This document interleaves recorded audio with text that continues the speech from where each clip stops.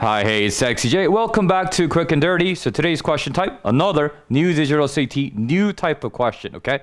But the background ideas are pretty similar to all my other videos, so watch those, obviously. This is another one of those purpose questions, but how is it different? Let's look at the specific differences, okay? So there are a bunch of these. I'm going to highlight a bunch of these, okay? Let me not write on that right now. Yeah, so if you look at number 8, oh, this is a thing, guys.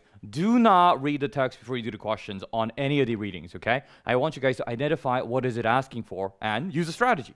So look here. Which choice best describes the function of the underlined sentence in the text as a whole? That's a new one because they're asking for not the function or purpose of the entire passage, but the function or purpose of just this one sentence. Yeah.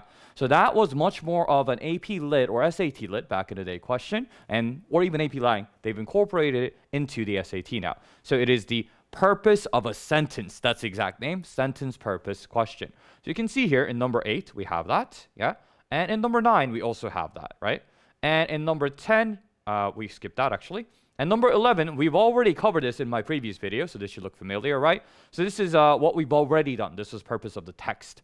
So that is not what we're doing. We're doing purpose of the sentence. Okay, so you see question number 8, we're going to skip that for today. Why? Because for a little bit of suspense, we'll do it next time because this is much more literary and there are separate strategy for something this advanced. So we'll do the simple research science purpose question. Okay, so I'm getting very specific in these. This is why I want you guys to read the question, what it's asking for first before looking at the text, because you need to change up your strategy according to the question type. So here, I need to find out the function of that underlined sentence. Okay, so that means even though they're not asking for what text this is, I need to identify what text. And the categories they fall into are the same as what we had on the current SAT and the ACT. So I have current social, I have the humanities passage, I have the literary narrative, I have the research passage or the science passage. Spoiler, this is one of those. Okay, let's look at it here. Psychologist Anand Pattabiraman proposes that nighttime work hours can lead to overly pessimistic behavior. Okay, so from here, I know that this is science. Okay, and in science, what do I almost always have? Again, I'm giving you guys the patterns that are super common. In science, I'm saying, I think this is the case. What do you call that in science class? Hypothesis, right? So he proposes that. I don't care what he proposes, actually. And then, what is this sentence that's underlined? Gathering data from wherever he analyzed whatever. I don't really care. Okay. So, in these underlined portion, what does that show? This is the research he did. Okay.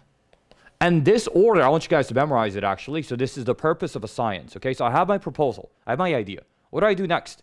Do I just sit there and think about it internally? No, that's not science. That's like ancient philosophy.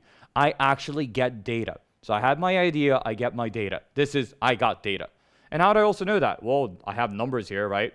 And also the results. So again, I don't care about the details. You do not need to read this at all. As I said, it pains me to cross all of this out because I made it, but you don't need it, okay? So, in my own head, like I said in my last video, guys, or every video, paraphrase. So what do you have to do? What is the purpose of the sentence? He's saying he did research. That's it. He's saying he did research. This is the research. I have that in my head. He did research. And let's look at the answer choices. And notice that none of these answer choices are the good answer I just said.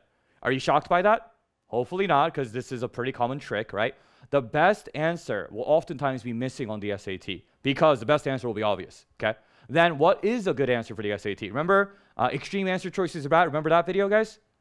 The nothing answer is the best answer, okay? So, answer here is D. I'll cut to the chase. To offer insight into the methodology undertaken during the study. This phrasing, I love this phrasing. Actually, I would hate it if you guys use it in English class, but for SAT, I love it. To offer insight, that just means tell us stuff, right? Every single thing is giving us information. Offer insight, give us information, reveal something. All of those are great, okay? Into the methodology undertaken during the study. What does that mean? Stuff he did. Okay, I always want to translate this to regular English, okay? So, was this stuff he did? Yeah, he did stuff. You see how stupid that almost sounds? How simple that is? That's why it's the answer. It can't be wrong. So, is it about stuff he did? It is, okay? It is not A. Motivations. I don't know why they did the team's motivation. They always give you multiple ways where you can get rid of it, right? So you may say, oh, but I kind of feel like I know why Anand Pattabiraman did the research. What about his team? Did you interview every member of the team? How do you know? You don't, okay? And then B, it's not an anecdote. You guys know what an anecdote is? And you can Google it, but I can tell. Anecdote is like a personal story. This happened to my Uncle Fred. Yeah. Okay? And then C, obstacle. There was nothing in here that had any synonym with difficulty. So the answer here is D. Okay? So it got a little bit long-winded, but it's a quick and dirty, so I'll try to wrap it up. And all the things I'm giving you guys don't need to think of every single one of these when you do the test. I think I tell you this a lot, right? If even one of these things pops up into your head while you're taking the test, and you go like, oh yeah, SexyJ told me to do this, and you get it right, my job is done, yeah? So any of those things is fine, and I'll sum it up for you guys right now. Number one, focus not on the text, but actual question itself. So from there, I have noticed that this is the function of the sentence. Then I recognize what type of passage is it afterward. It's a science passage. And then looking at the underline is, oh, it's the research he did. It's the stuff he did. So I'm looking for stuff he did, research he did, and it's disguised, paraphrased in this stupidly awkward, unnatural wording that SAT loves, offer insight into methodology undertaken during the study. So that's my answer. And all of the other ones, they give you an excuse for you to eliminate it. And that's how you get to it. That is overall kind of summation how you do the reading passage overall, right? So this is the function of the underlined sentence. These are about, I would say, 2 to 3 questions per section. And they do occur like in like this order, like number 9, number 10, around there, okay? So don't get too caught up, guys, reading the whole thing. Notice, again, I did not care about the numbers here. I don't care that if we worked after 8 p.m. or 9 p.m., whatever. Ignore all of those. Just focus on getting the details, okay? So the other type of harder purpose of a sentence question I'll tackle in the next video. So stay tuned for that if you want to know how to do the actual hard stuff. This is also, well, it's easy now, right? I'll see you guys next time. Study every day with SexyJ. Bye-bye.